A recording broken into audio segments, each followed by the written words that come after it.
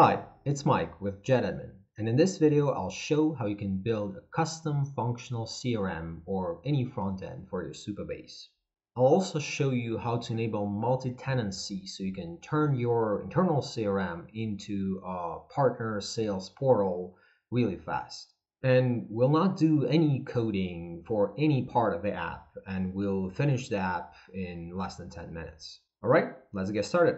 On top, we have a dashboard where we can see the stages breakdown and departments breakdown. Scrolling down, we can see our deals here, and we can first of all filter our deals here by, for example, a close date and by the owner. And we can move the deals down the funnel. So when we move this opportunity from negotiation to proposal, the status is going to change. Great. And finally, we can edit our deals. So we can click into the specific card and we can see the deals detail, this particular deals detail, and we can change some data. For example, we can add an expected close date.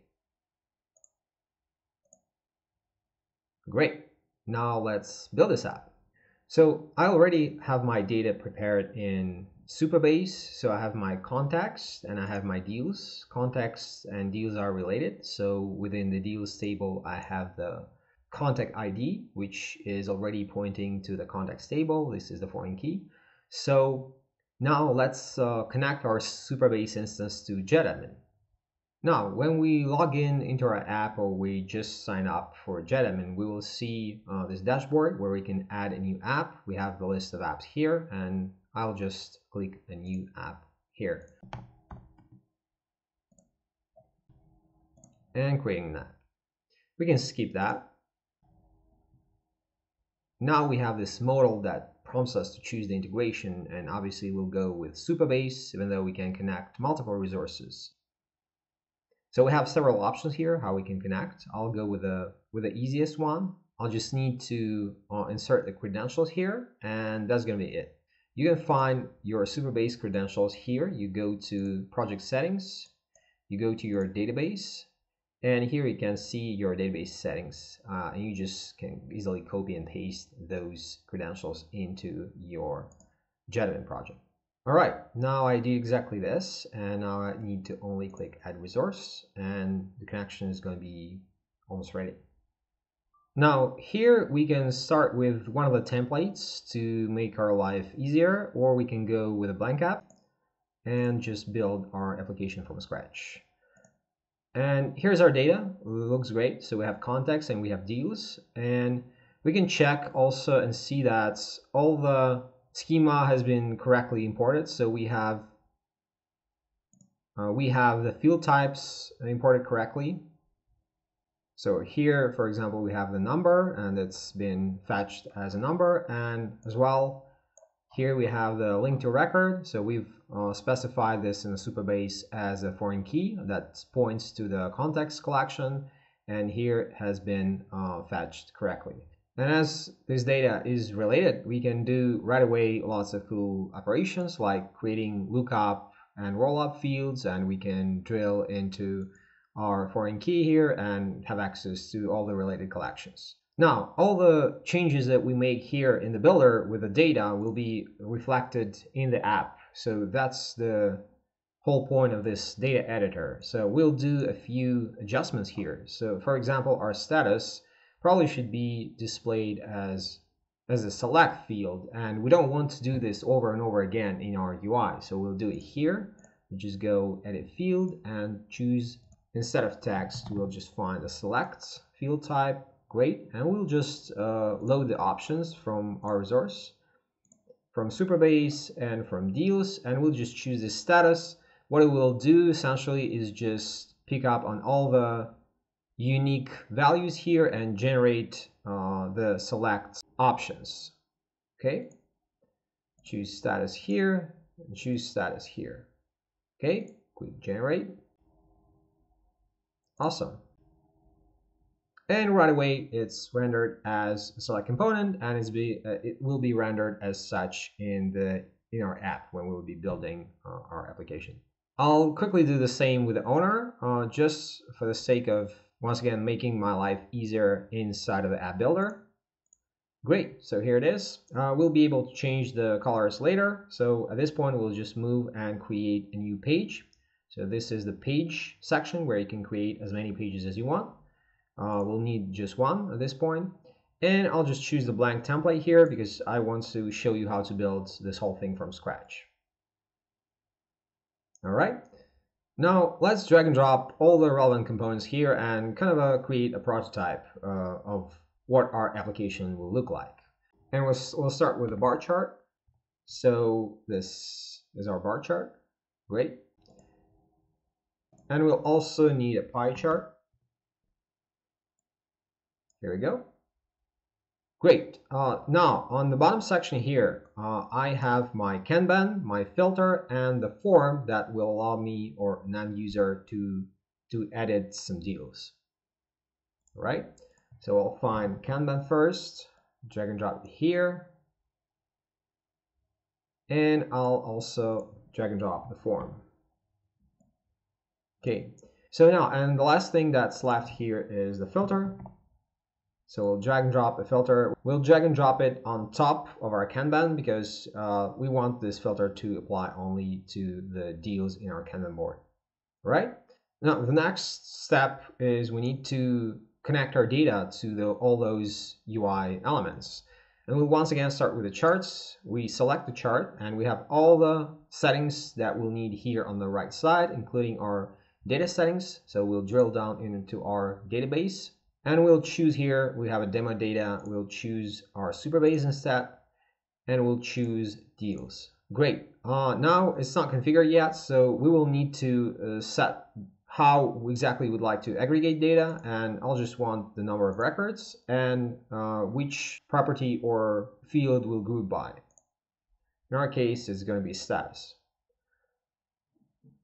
And we'll do a little bit of customization here. First of all, we'll need to change this title here.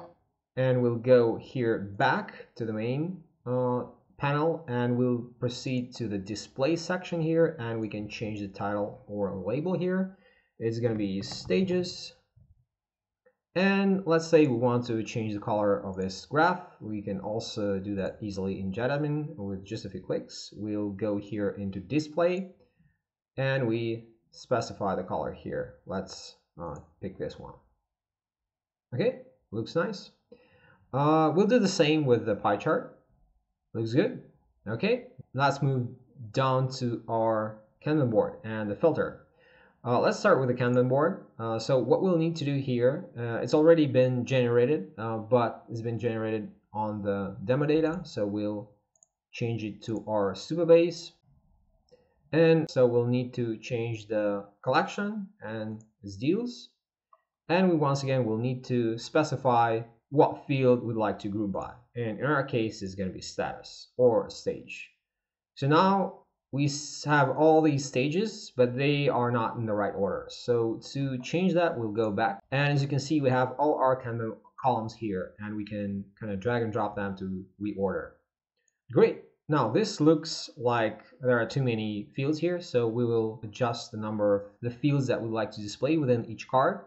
So we go scroll down here and we can show or hide certain fields. So I don't need priority, owner email, accounts, and I would like to see the expected close date. Great. Now we need to configure this filter and bind this filter to our deals Kanban board. Okay, we click onto the filter, and here we right away can see a magic button that allows us to quickly bind different components. So we click on it, and this is our list, which is the Kanban board deals. These are already bound, so we'll need to just add the filters. And I want to be able to filter by expected close date, and I want to see expected close date greater than or equals. Okay, and I will want to also filter by the owner, and I'll just choose owner equals. Okay, and right away, as you can see, all the changes that we made in the data editor, for example, configuring this owner field type, it's already reflected in the UI, so we don't have to do any adjustments here. It's already the select component. All right, now I'll just adjust names because they are too long. I'll go here and I'll just change it to close date after. And for owner, is going to be just owner. Okay, looks good. And I can also adjust to make it a little bit bigger. This looks nice. All right. Now, probably the last part here is to bind this form. First, generate this form and then bind this to the deals Kanban board so we can pick the deal and be able to edit this deal. All right. So we click onto the form and we follow the same route. We choose our resource and choose our collection. And right away, when we deal with actions, we have all the CRUD actions automatically generated based on our schema. So we don't have to do anything about it, just choose the right one. In our case, we want to update our records, update our deals, and we can either bind this component first or just generate it. I'll just go with the generating it. All right, looks good. I can once again hide certain fields that I don't want here. And I can also rearrange these fields within the form to make it look a little bit more user-friendly. Okay, looks good. Now, in my case, I don't want the users, the end users of this app to be able to change the opportunity name, so I can make it read-only, or I can use another option, which I'll go with, is just conditional disable. I'll just type in the static one, which will automatically make this disabled. Now, there are a few things that's left to do here, and the first one is to fetch those values into the form from the selected cards. So the way I do it here is I click onto the form and I can navigate through the hierarchy to the form from pretty much any place wherever I click in the form, and then I go to this section, fill the form with data, and I drill down into it. And here, this form is already linked to the deals collection from Supabase, and the only thing we need to do here is to pinpoint the ID, the unique identifier. So we'll grab the ID from this selected card here and filter this form by this ID. We'll do this with filters. We click, select ID, ID equals, and then we click this F binding model that allows us to pretty much reference anything, any dynamic value or token from anywhere in the app. In our case, we'll need the deals Kanban board and select the card. That's the function that's already available within JetAdmin. And we'll just use the ID, which is the primary key as well. Okay, let's see how that works. Works great. Awesome. Now we have to make this button also change the right record, the selected one. So we'll follow the same or similar process here, but for the action. So what form we'll do, we click into this and we'll just specify this ID. And we'll follow a similar process. We will just fetch it from deals, select the cards, ID. Great. Now the last thing that's left here is to make sure that when we move the cards or our deals down the funnel, the status of this card is being changed. And the way we do it here is through actions. So we select the deals table and we go into this actions section. And you got lots of options here, but we'll need card moved to column, okay? And you got all the pre-built operations that you can choose from. In our case, we'll just need to change the data, to change the record. So we'll choose run operation and choosing Supabase and choosing deals, again, updating records. So here we follow the same process. We'll need to specify this is the current component, all the options available for the current component. We choose the Kanban board, and we'll need to choose current card. So this is the card that's being moved. And once again, we reference the ID. And we'll need to specify the status here. So the status has to come from the column that we drop our card in. So it's going to be moved to column section. Okay, looks nice. Okay, the last thing we need to do here is to edit our title for the form. We'll just name it edit the deal, and I'll just make it not as big. Okay, and that looks good. Now we can preview our app, see if everything looks nice. Maybe we want to adjust certain parts, like we want to make it fold a little nicer, and that looks good. Okay, and after that we can publish our changes. We can use custom domain if it wants, or go with the domain that's provided by Jedit. Okay, and that's our app. Now, if we want to turn this app into a partner sales portal, instead of manual filtering here by the owner, we can do this dynamically and pretty much enable multi-tenancy. And the way we do it here is we go into the users and teams, and we can either invite new users from here or use our API or just import users.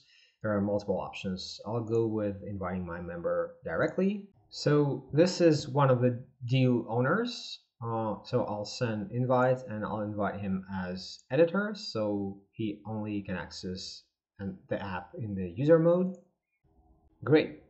And after they accept the invite, we'll be able to use their default properties like email address or name or the team, or we can add custom properties here to then dynamically filter our application by those properties.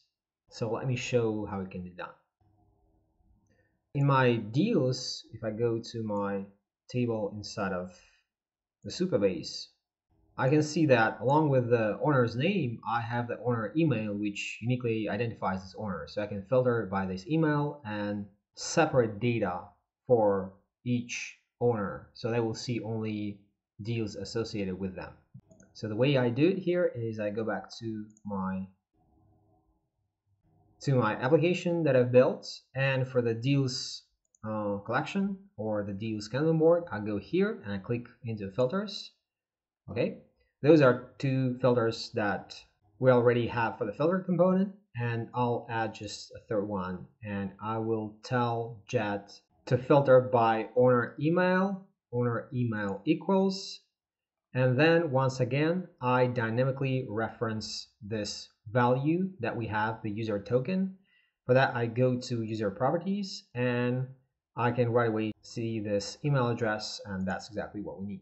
Okay, now I've logged in as an admin. Obviously my email address is not in the owner's column in the deals. So what I can do here is to preview and then impersonate a specific person from the team. So right now I'll just use partner sales manager that I've shared the access to the app to, and I can click here and I will see the filtered view. The filtering is done on the backend side, so it's pretty secure, and you can go and apply this dynamic filtering not only for your deals component but for other components. And from there you can extend your app even further. You can add more components here and bind those components to the existing ones, or you can go and add more pages here and create multi-page drill downs, or you can customize your sign-in sign-up options so that your external users access your app exactly the way you want them to. And you can even add some automations and create the multi-branch, multi-step workflows. And finally, you can share your app securely with your team. So you can either invite them through the email or through Magic Link, and you can set the permissions for each role. You can create multiple roles, and you can granularly for each role or team set what exactly they can do on specific pages. For example, can they read, update, or delete? And you also can create public pages. Then you can share a specific page with a public URL. And if you want to build this or pretty much any other app that you need, you can go to jetadmin.io and just sign up for free and start testing and playing with it. All right, I hope it was helpful, and thank you very much for watching, and have a good one. Bye.